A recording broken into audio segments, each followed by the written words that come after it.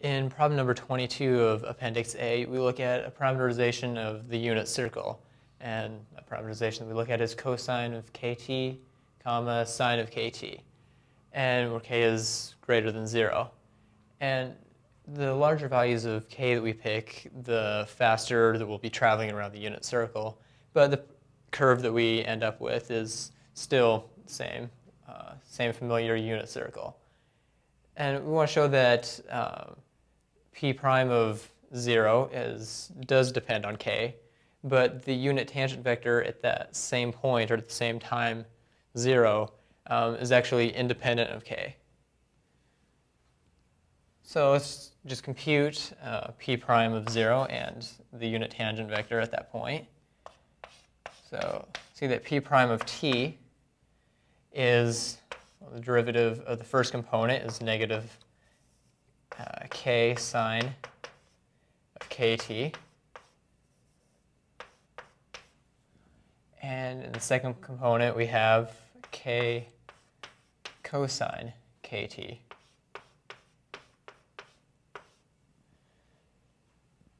And of course p prime, if we evaluate this at t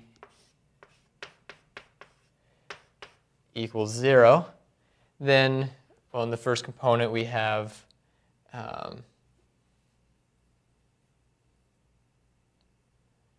the first component will have sine of 0, so end up with 0. And in the second component we'll have k times cosine of 0, which is just 1.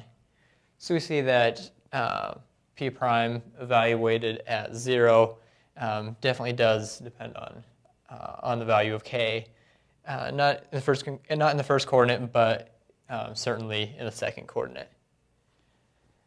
Now let's compute t prime, the unit tangent vector corresponding to the point t equals 0. First we'll need the magnitude of the velocity, the magnitude of p prime. And well, p prime is equal to this vector here, so this will be the square root of the first component squared, which is k squared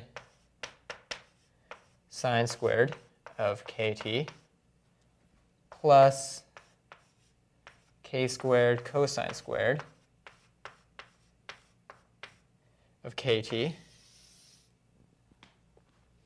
And now we can factor out k squared from both of these terms. So we have square root of k squared times sine squared kt plus cosine squared kt. So we pull out a square root of k squared, or just k, and we're left with square root of sine squared of kt plus cosine of kt, but by the Pythagorean identity, that's just 1. So we see that the magnitude of the velocity vector at any point t is just equal to k. So finally, let's look at the unit tangent vector at the point, let's just look, we'll look at the point 0.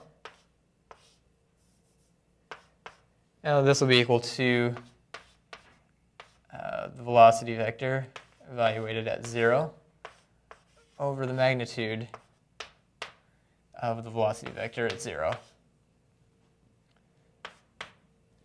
And we saw from our first calculation that this is equal to 0 comma k. Of course, we can factor out a k and just write this as k times 0, 1. And we just computed that the magnitude of the velocity vector at any time t, actually, so certainly at time 0, is equal to k. So here our k's cancel out. And we see that the unit tangent vector at 0 is the vector 0, 1, regardless of what k is.